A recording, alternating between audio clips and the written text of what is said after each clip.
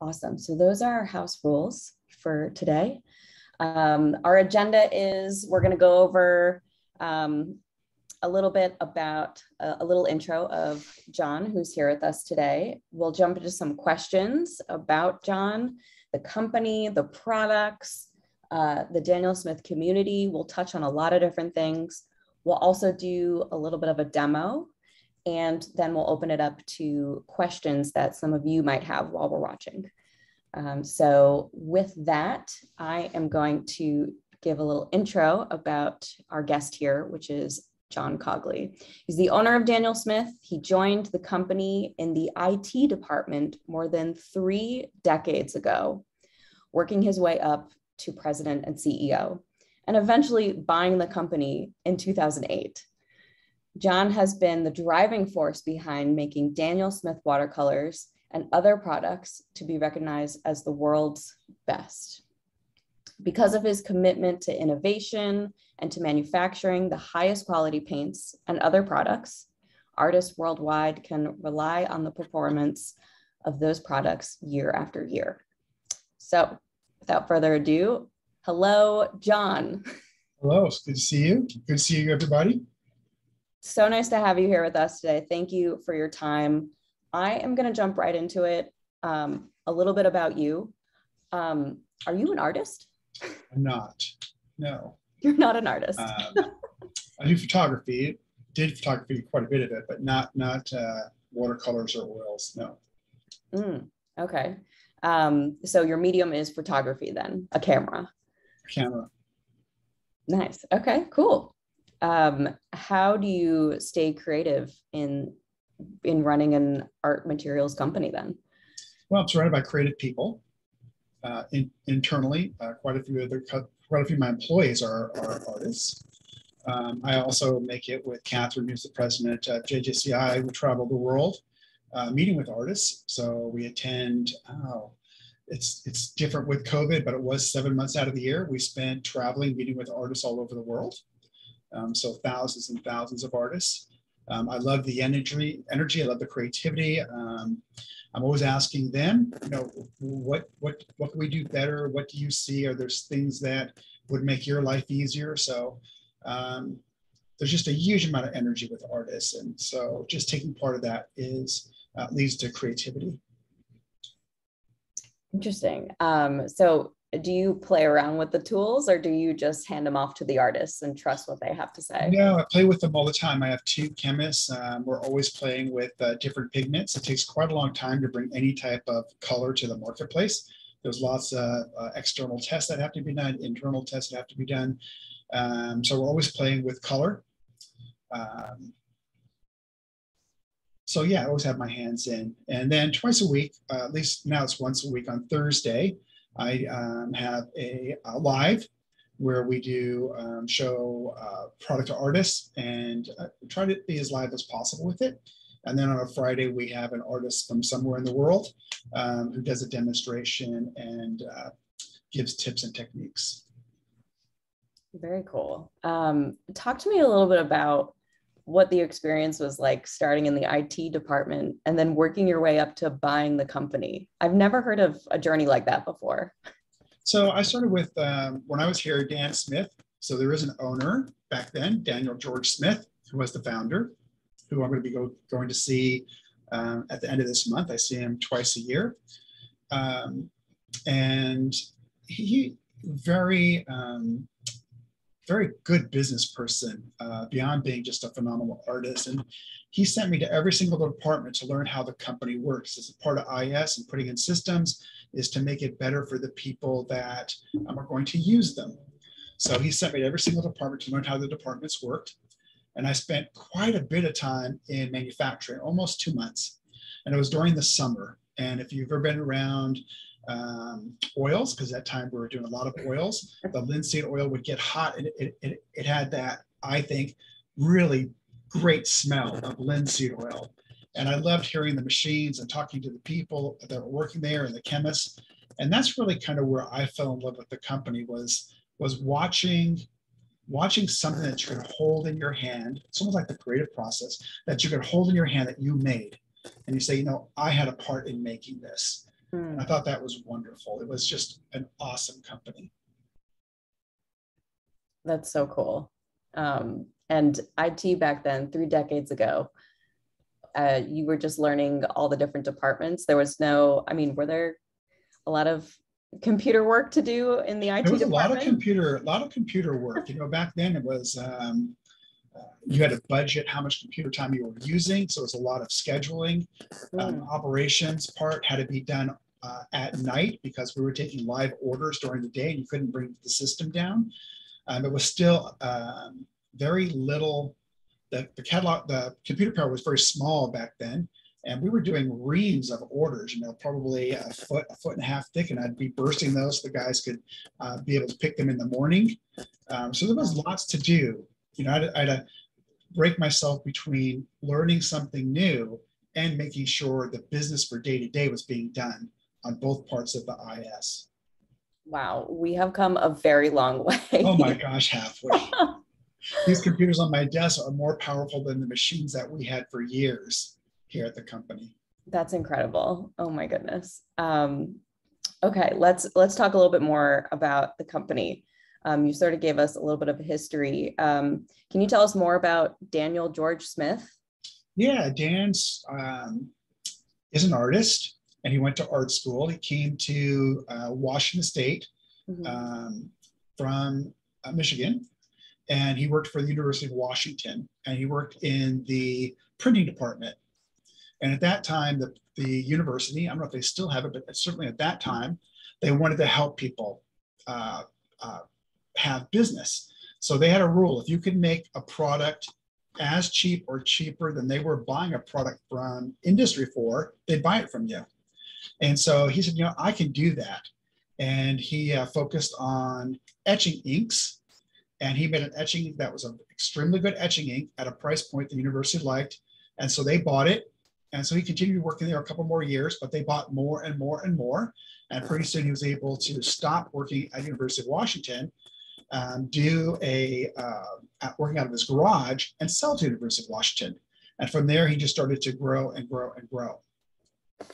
Like a true entrepreneur. Yeah. That's amazing. So he went from etching ink to lift up ink to relief ink. And then years later, so he rented a small gas station, and he heard knocks on the window, and they were saying, you know, are you the same guy that's selling inks that are being sold in Europe, et cetera? I said, yes, I'm that guy. And so he would open up the window and he would sell them ink. And then he thought, well, you know, if I'm going to sell ink, I might as well sell the paper along with it. So then he started selling paper. Then it became too big for that little tiny gas station, and he opened up a storefront. And that's how we first came into retail. Oh, okay. Yeah. And then after that, you know, expand the marketplace. There was people that knew him in New York, et cetera. So we opened up the catalog, which was then national. Got it. Okay. Wow. You don't still send out that catalog, do you? No, it's been closed for years. When we started selling to stores, et cetera, the commitment I had to them is we would no longer be in competition with them. So I made a series of dates of closing the store, closing the web, and closing the catalog. And we've been done now for, the store was the last to go, and it's been since November of last year. Oh, wow. Pretty recent. For the store, yes. For the other ones, it's been several years. Got it. And just for everyone in the chat here, where is the headquarters? Seattle, Washington. In the mountains. Amazing. Puget Sound. We're on the water. Oh, really? Yeah. I mean, well, not that far. We're probably from the river less than a mile. Well, when you're looking for an inspiring space, that is pretty much like heaven for all of the watercolorists out there, or the plein air artists per se. That's awesome. Cool. So some of the other questions I had written down were already answered here, like who is Daniel Smith and when did you start working there? Did you always want to work at an art supply store or in the art supply industry, or was something you fell into? It's something I fell into. I had a specific knowledge of the computer system that the company was using. And so I came in to work on that. And from there, it just grew and grew.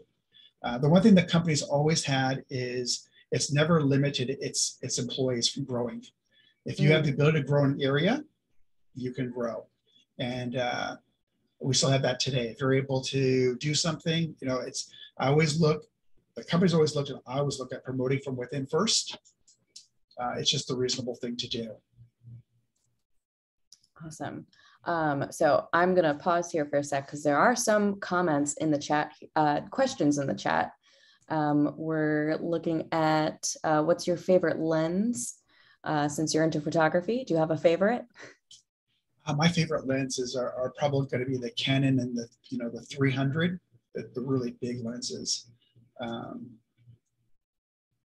I'm also a big Canon fan as well. We do all the photography in-house for ArtSnacks, so we definitely have those going on. Let's see, how many people work at Daniel Smith? We have about 50 FTEs. Oh, okay. So smaller than I imagined. Probably about 60 people, but when you take that into 8-hour equivalent, it's about 50. Very cool. And for those of us who have been to Seattle or are interested in visiting Seattle, can you tour the plant? You know, it takes a lot to tour the plant now because there's insurance, etc. And I have to shut it down to be able to give tours. And so it's the answer is kind of no, although sometimes, especially for the local Northwest Watercolor Society here, I've opened it up because I can do it on a day that, you know, we have very little work going on. Got it. Okay. But for the most part, no. It's making art supplies. It's just so hard to shut it down. Right. You don't think about that too often where it's like, oh, people have to go to work and do their job. They can't just have people touring around. Totally understand.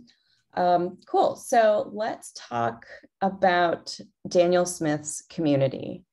How does Daniel Smith stay active in the community, whether it's in Seattle or online? I know you mentioned before that you do weekly live streams with other artists. Is there anything else that you guys do? So, for example, we would go to Fabriano Aquarelle, which has I think 3,000 artists this year, 3,000 artists. We go to a lot of art shows to be able to meet with artists. That's probably the best way because it's actually not, it's one to many, but you're actually seeing people and watching them do their work, etc. Also through our brand ambassadors, we have 50+ brand ambassadors from all over the world, and they're excellent in terms of asking questions, giving out information, etc. I feel like at the same time, Daniel Smith is like a word of mouth brand. A lot of people just hear about it, finally get something to play with, and they're like hooked for life. Obviously, that's true. Yes, we're still the small made in Seattle company. Exactly. Yeah, you got to stay true to your roots. I want to talk a little bit about products, but let me look in the comments here. Do you have internships available for artists? Is that something you guys offer? Not for artists. Haven't done internships is something that we're looking at now. So I'd have to talk for artists. I have to talk to manufacturing, but for manufacturing, I have to talk to my staff. For artists, I have to talk to marketing. But it's something that we're going to start looking at. I see there's another one too. How long does it take to manufacture a color? And that could take, it depends on what the color is. If it's a synthetic color, quinacridone, parylene, pyrroles, that could take anywhere from a week to 14 days. If it's a Primatech, that whole process from manufacturing the massive, so this is hematite. So manufacturing this, which we do, from a massive into pigment, and then from the pigment into paint, that could take almost 2.5 to 3 months. It's a really, really, really long process. Oh my gosh. And here we are just clicking purchase on a website. Yeah, it's a great question. That's really interesting. Let's talk more about product. What was the first Daniel Smith product that you came out with? So first Daniel Smith product was etching ink, and it was black #7 etching ink. Black #7 etching ink. Do you guys still sell that or no? So right now it is the only one that we sell. We make it in extremely large batch for a special customer in California. Oh, wow. That's amazing that you're still making it. That's great. What is the best-selling product at Daniel Smith? So the best-selling product as a SKU would have been, now it's a toss-up between 3. It depends because it's a worldwide market, and different geographical areas have different usage. It used to be quinacridone gold because our main market was just the US. Now it's quinacridone gold in the US. Internationally, it's the quinacridone burnt orange, and the Aussie red gold is not that far behind the other two. So they're very much neck and neck depending on what part of the world. Wow, that's super interesting. And is that across the board product, like stick, tube, pan, all that stuff? No, it can change in sticks. You know, the big thing with art, it's usually what people see around them. And that's why there's such a difference in what colors are being used. For example, Piemontite, which is a Primatech, and it's in the stick and also in the tubes. Very, very, very popular in Portugal, in Spain, because of the roofs and the kind of the way that it looks. But you can go just around the world, and there's just colors that are geographically really popular. The natural, environmental friendlies are really popular in Norway, in Denmark. So it's kind of interesting to hear why people buy so much in different localities. And it's definitely what you see around you. That's so interesting. Wow. I mean, I live in a city, and I feel like I'm always trying to get warm colors on my palette. Oh, wow. On a nice day. Other than that, it's dreary and dark, and everything is made of metal or brick. So go figure. Let's see. I have some questions here. Least popular color. What do you think? Least popular. I would say ones that I would say the luminescent. Some of the luminescents, because they're probably not. They're not run of the mill. Yeah, would be the luminescent. I think once people use them, then they go, wow, those are really, really neat. But it's like anything, if you don't know what it is, it's hard to, tend not to buy it. Yeah, especially, I totally agree with the luminescent. If you don't have the other right materials, like a toned paper or, other colors to mix with it that are not iridescent and such like that, then you sort of going in blind with it. So we have the electric blue, which is an iridescent, and it is probably one of the most popular colors. I think once people try them, it's like, oh, wow, there's a lot of things I can use that for. Right. Yeah, totally agree. All right, quickly before we head into our next segment, what kind of social media presence do you have? Active monitoring of the people that tag Daniel Smith. I tend to believe that you guys are all over Instagram. At least ArtSnacks is always tagging Daniel Smith whenever we can. Do you have someone that's actively finding all the art on Instagram? That's one thing that's marketing would deal with that, because they're really, really good at it. Right, totally. When you do your live streams, do you get like a dedicated bunch of people that come every week, or? Oh, absolutely. Yeah. I tried to make the streams. I try to change it up. in the beginning, which I'll be going back to. It was how to read a color chart so people understand how to read it. I think giving an artist as many tools as possible to put in their toolbox is, for me, very fulfilling. And I think it's really good for the artist, because more tools is always better. More tools in terms of understanding is always better. So how to read a color chart, understanding what is light fast versus archival. Then about the product, what is a paraline, what is a pyro, what is a quinacridone, both structurally, what are they as a pigment, and what are they as a color, how do they differ? I'll be going back to that. Now it's been lately showing the colors, showing the mixes, how can you do the mixes, etc. So we try to keep it fresh. And I have probably 15 artists that are with me all the time, so they can do different aspects and answer more specific questions. And this is free too, right? Or yeah, is it free. Oh, that's so cool. Yeah. We'd love you to all come on and join. Yeah, we will definitely send more info about your live streams out to our audience. That would be super cool. And again, it's World Watercolor Month. So yes, what better a time to learn more about watercolor than now? Awesome. So I am going to switch gears here. Since we're talking about product, I want to take some time to show off some product. In our July box, the July ArtSnacks box, we featured the Daniel Smith paint sticks, the watercolor sticks. And I wanted to know if you could show us, John, some of your favorite tips, tricks, techniques, anything you want to show off with the watercolor sticks. Sure.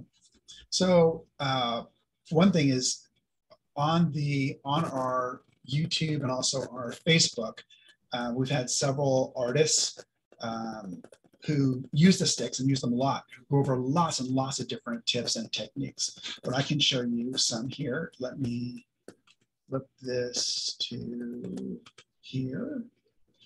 There we go. Nice. So I just brought some of the sticks that I've been using. That's why they're kind of in. So make that light and I'll focus for you. There we go. So it's a stick versus a tube. And we also have pans. The difference between the tubes, the stick, and the pan is just water. So it is the same exact pigment in all of them. It's the same binder, which is gum arabic in all of them. It's just the amount of water. The tubes have the most amount of water. The next thing would be the stick. So these are probably about 15% water. And then the pans, which are about 12% water. So it takes a huge amount of pigment to hold the sticks together. They're just laden with pigment. We are coming out with a new product, and it's watercolor powder, and it will have 0 water in it. So we'll go from 0 to about 18%. But let me show you the sticks. So the sticks are really just a method to be able to hold the product in your hand. You don't have to draw with them. There are no wax in the sticks. Again, it's just pure pigment. And you can do different things. So let's do some here. Flip this little camera, see if I do it this way. There we go. And what kind of paper are you using? Are you using cold press, hot press? This is going to be cold press, and it's Arch 140. Cool. I think we have that in the Art Snack shop. I think we have Arches. I'll have Lee check that for me. Lee, if you've got it, drop it in the chat. So this is going to be a lizard crimson, and you can do different things. You can take it from the top. So Giovanni from Italy takes it from the top. You have a lot of control over it. If you do that, you can be very, very, depending on your brush, you can be very specific where you put paint, how much paint you put. This right here is a great technique, because I feel like some people just look at the stick and immediately think, well, let me draw what I want first, and then I'll put it in water. That is so true. You know, I think people pick it, I have to draw. It's like, no, you don't. You never, ever have to draw with it if you don't want to. This is French ultramarine. So people ask me, what's the difference between ultramarine and French ultramarine? And it's just pigment size. French ultramarine is slightly larger, so it moves toward the warm or the red. Ultramarine slightly smaller, it moves toward the green or the cool.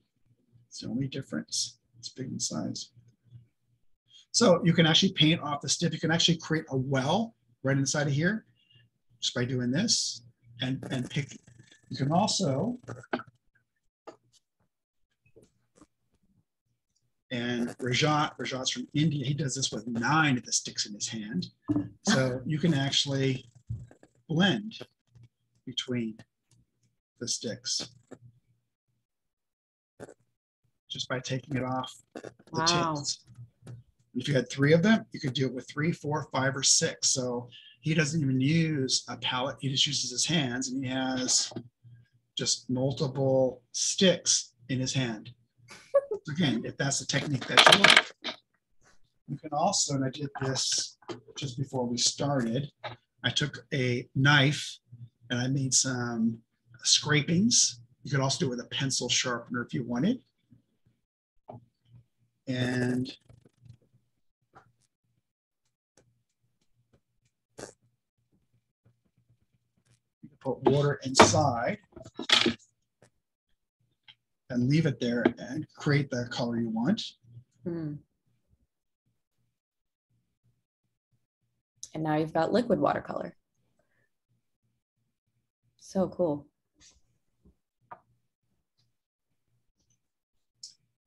And you do different techniques. You can do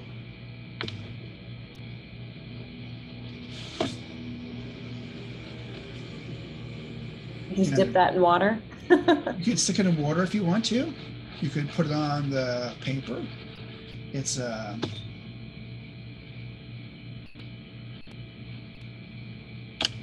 some artists will actually do drawings underneath. Oh, that's cool. No, you could.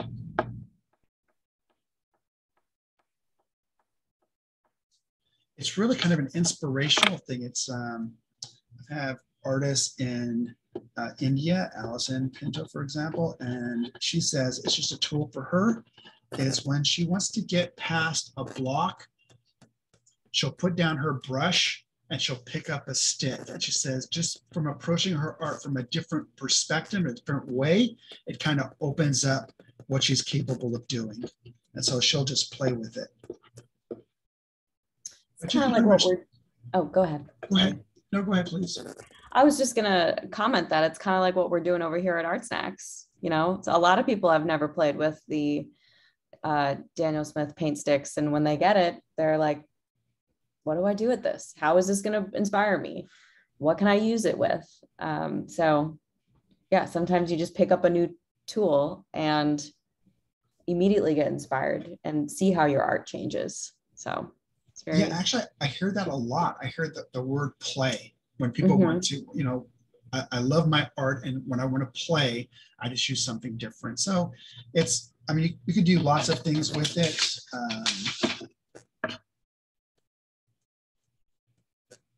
Put water down, and you know, if you wanted to do lines, you could do lines. But if you just wanted to use it as a traditional, say you were doing plein air, I mean, just use it as a traditional, just a pen in your hand, and you can take as much or as little off as you want. It's unbelievable how it just melts. Yeah, it's just because there's so much pigment. It would take, for me, it's not necessarily a good thing. It'll take you forever to use it because it is just a lot of pigment. It's just massive amounts. And for these, when I came out, I really wanted something that would be another tool for an artist. And we sell by series. We recommend, you know, series 1, 2, and 3, and they're different costs. In the sticks, they're all less than a series 1 tube of paint. And there are series 1, 2, and 3s in the sticks, but they're all the same price. So there's only one inside the sticks. So there's some examples, but again, very vibrant, loaded with pigment. So I think you'd have a lot of fun with them. Oh yeah. I'm very into this blending technique that you've demoed, just putting the water straight on to the color and picking it up from both and then just blending it. I think a lot of people are just so used to blending their color on a palette first, as opposed to blending it on the brush. Also, what kind of brush are you using right now? This is a Da Vinci.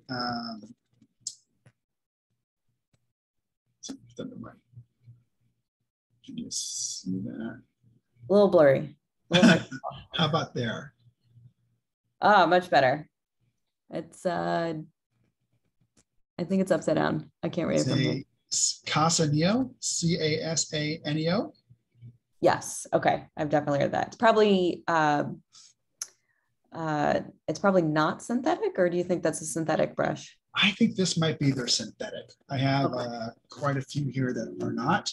This is it's a nice brush. Picks up a lot of, it has a really good belly. Yeah, we always try and test products, both synthetic and real. And honestly, I think the synthetic ones perform so much better, but it also, depends on the paint that you're using too. So, but it's good to know that synthetic works really well with these sticks. This is great. I mean, so in this sticks, we have 51 colors. So there's quite a few to choose from. We're coming out with 11 new ones. And that was recommended by many of the artists that are using the sticks to fill the line out. So we have neutral tint coming out, Mayan orange, olive green, ivory black, carmine, lavender, just to open up the line. But I mean, you can do all types of stuff. You can be very creative in it. And these are just for sticks, right? The new colors of sticks that you just... There's 11 new sticks and there's 6 new tubes. The tubes are going to be, we have black, a red, green, black, a blue, orange, black. We have a King's Blue Deep, which is very nice. We have chromium, titanium yellow, and they'll be coming out. So they're all coming out in November. Oh, this year. Oh, that's great. We also have 22 new gouache colors coming out, because there's many people have been asking us for years about gouache. So we're bringing out 22 to start with. And those are going to come out in November. Yeah. So a lot coming out in November. That is very exciting. We have not featured the gouache yet. So, and gouache is a movement these days. Everyone is loving gouache. I am going to look at the chat here, and there are a couple of questions regarding the products. Let's see. Does Daniel Smith have any plans to make lapis lazuli into a stick? So probably not the lapis, just because it's for us, it's one of the most expensive things for us to make is the lapis. When we start with lapis, so this is what we start with. This is lapis. That is lapis. This is lapis. And so just to have this, we buy it by the ton. Wow. And the process from going from that into pigment is just a really, really long process. And it's an expensive pigment. And there's just a lot of pigment in a stick. And I don't want to change the pricing structure. I want it really to be one price for the series, the 1, the 2, and the 3 that are in it. Lapis would be very difficult for me. Got it. All right. Well, that answers that. Thank you for answering Laura's question. We have Jamie asked, curious about watercolor ground product and any info on that. So Jamie, on Thursday of this week, we are going to be going over the watercolor ground on the live as part of Watercolor Month. So yes, the ground is a really, really awesome product. It's kind of liquid paper, in a bottle. And we always like to say that no surface is safe, because you can put it on anything and you wait 24 hours for it to cure, and you can actually put watercolor on it. So it's pretty awesome. You can also fix watercolor if you have an error and something, oh boy, I wish I wouldn't have done that, etc. And maybe use a staining pigment and you can't get it off your paper. You can resolve that with the watercolor ground. I just wrote down the phrase, no surface is safe. I feel like that's just a metaphor for so many art supplies out there. Direct quote from John Cogley. Awesome. I do want to just tap on Lee, who is in the chat here. He is posting the color chart for extra fine watercolors. Thank you for posting that. Some more info about how we make paint, how Daniel Smith makes paint, the Primatech brochure. Lee, also, I believe we have some of the watercolor sticks that John was demoing. I think we have some in the ArtSnacks shop too. I could be wrong. We might be sold out, maybe. I don't know. I didn't check before this. So Lee, if you could check, that would be awesome. I'll take a look. Okay, cool. Thank you. We have another question.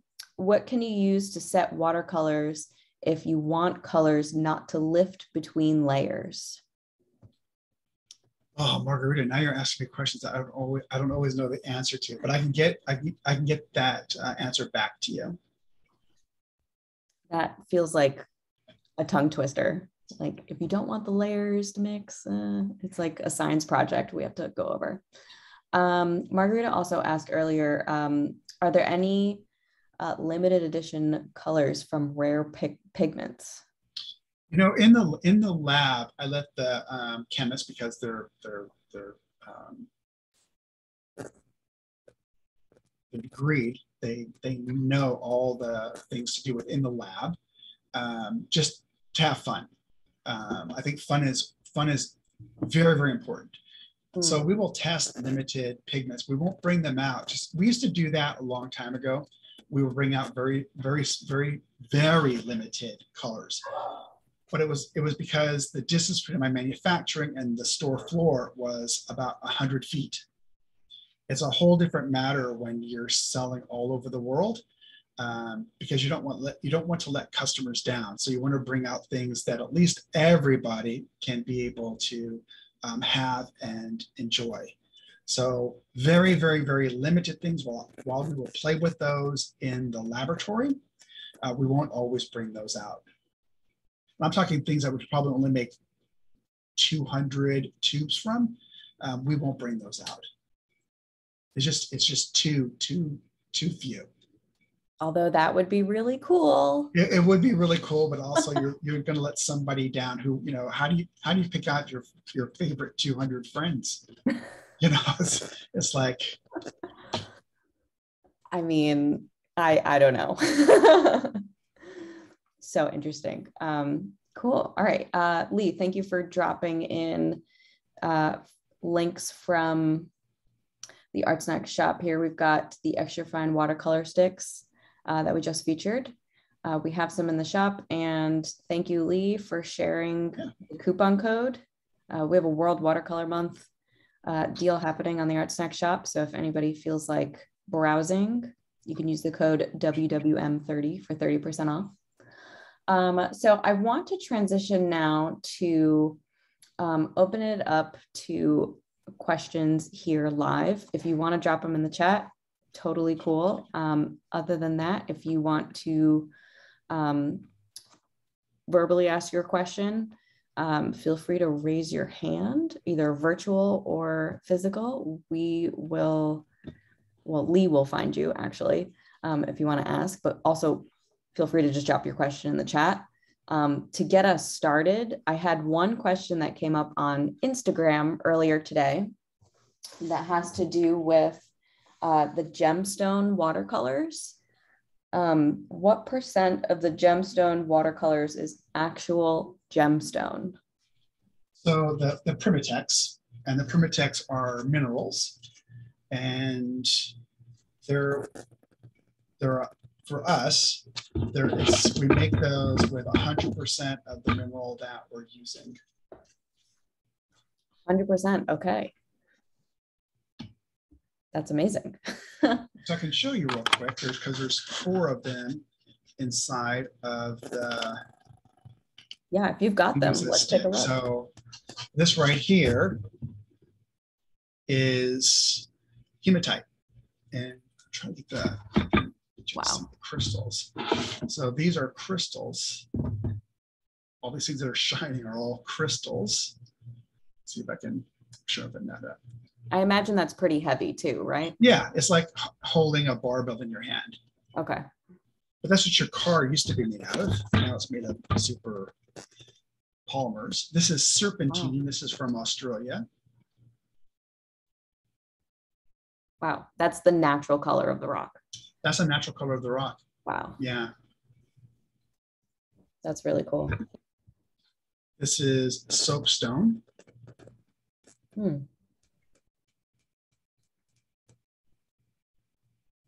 Beautiful. And this is piemontite. All right. I will not ask you to spell any of these, but those are pretty cool. It's not every day you get to see the rock that your paint came from. Those are beautiful.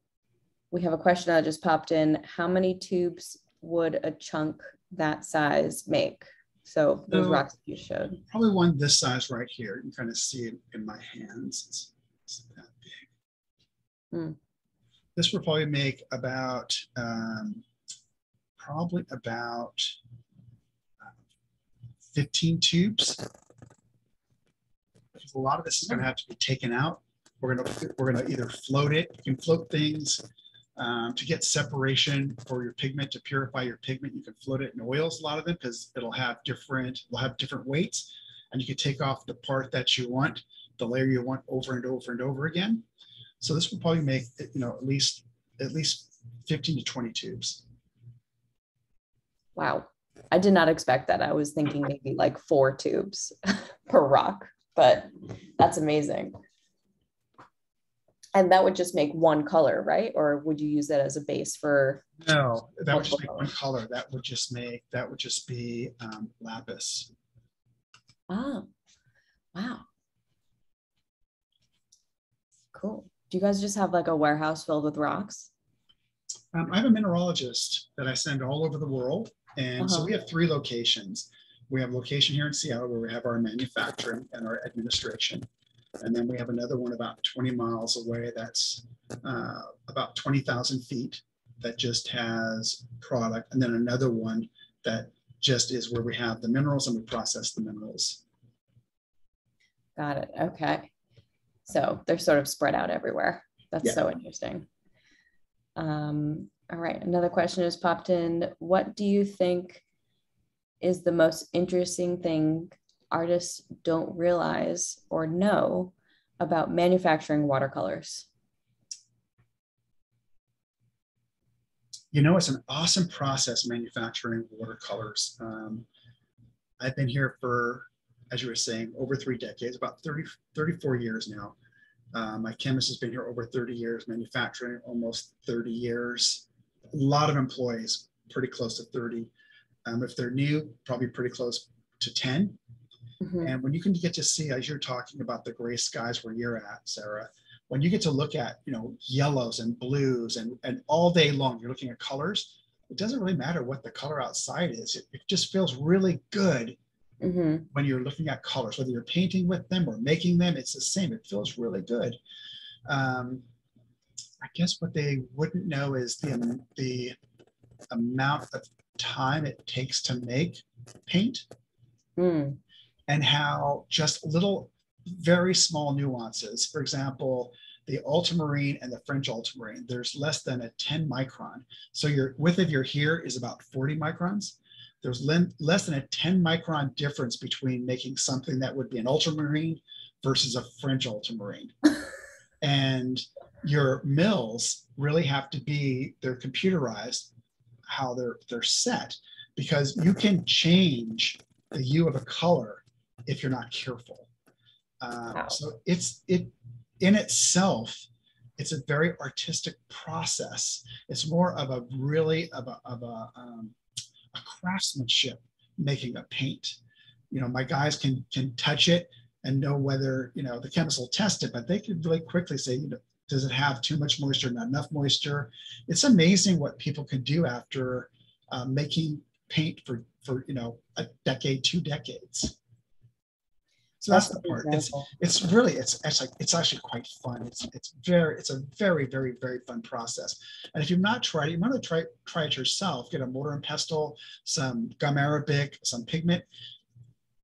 It may be really different, but even the process of trying it, whether you use it or not, doesn't really matter. It's a really cool process. It's a fun process. That's really, really interesting. There's like a whole world on TikTok and YouTube of people just making paint, and it is mesmerizing. Yeah, it is. Yeah, that's so cool. Oh my goodness. Yeah, I really want to be a fly on the wall in those labs. Well, it was one of the reasons that we did the Primatech, and the Primatech came from Dan and I talking about the history of pigment.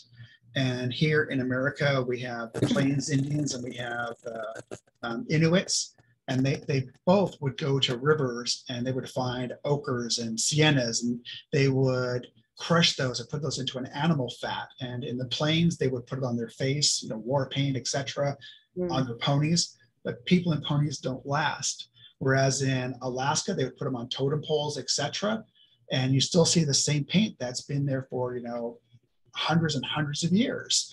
So everywhere in the world, people have loved the ability to do art and create art. And they would find, again, what was around them, and they would incorporate that into their process. So it's a great history. I think artists and art, it's really super fantastic. That is so cool. So a question just popped up in the chat that I think is really interesting and something that I think about all the time, and has to do with sustainability.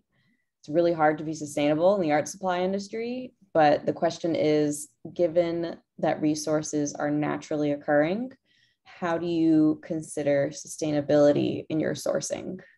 So ours is extremely sustainable. One,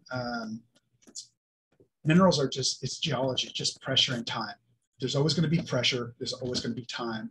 The big part is us as humans putting houses and factories, etc., over the top of the earth. But otherwise, they're always going to be there. As long as you have pressure and you have time, you're going to have minerals. The minerals that we're getting aren't from big, huge factories that are trying to go after, for example, silver or gold. These are very small miners that are going after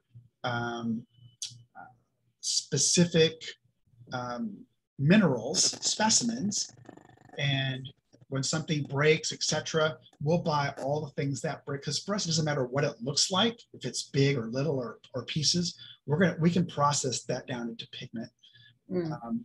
So it's very sustainable. For the gum arabic is a tree to a shrub, and it's going to exist.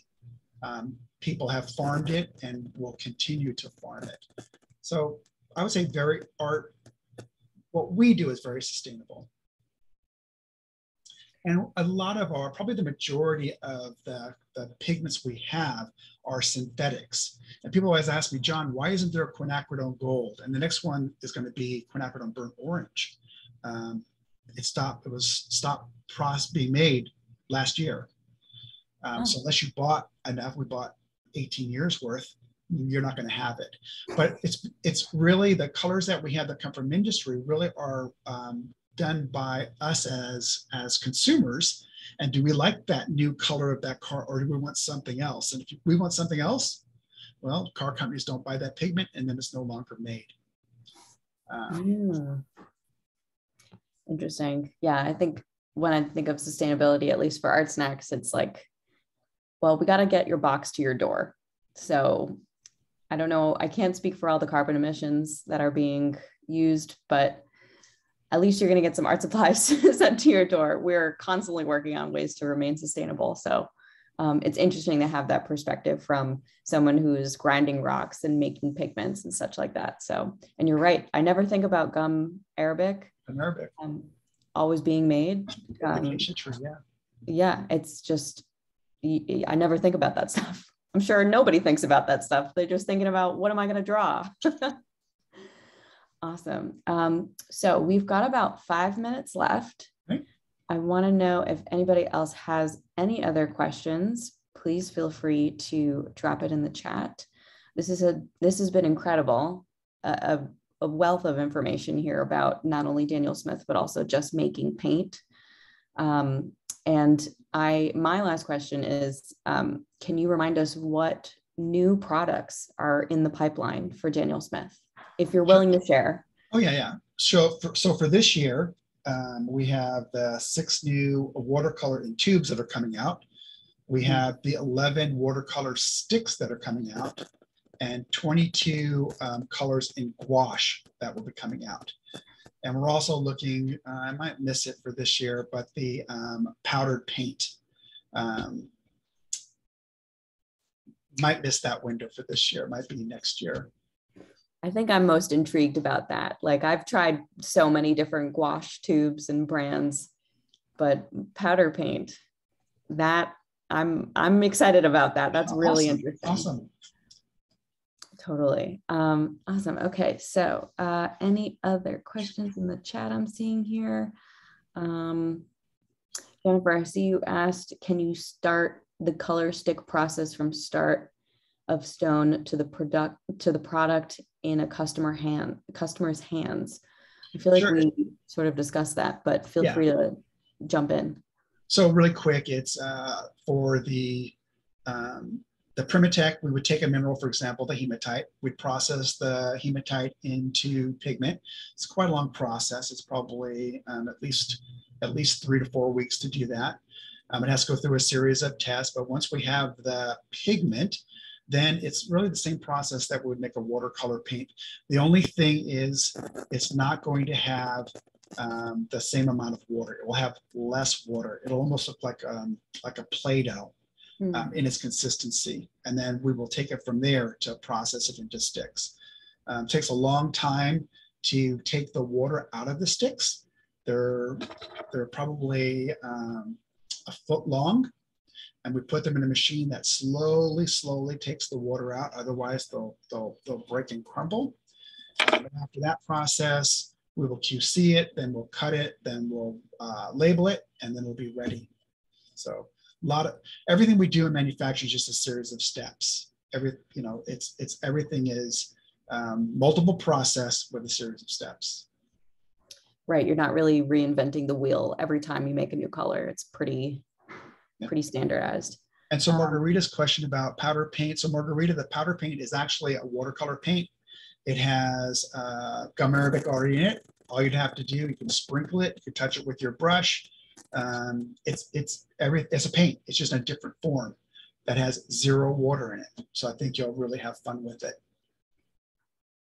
So interesting. Awesome. Great questions. Really. Yeah, this has been so good. Awesome. Let me see if I've got any other questions. I think no one else on Instagram dropped anything in. So I want to take a moment to just thank you, John, for your time and for your knowledge and sharing all this info with us. This has been really, really wonderful. I'm about to ask, how can we stay in touch with you? But you have a live stream that you do every week. So absolutely. Love to see you there. Yeah, awesome. And I believe the Instagram is Daniel Smith Art Materials. Pretty long, but I think there's only one of them, so pretty easy to track down. And everyone else that is here, thank you so much for joining us live.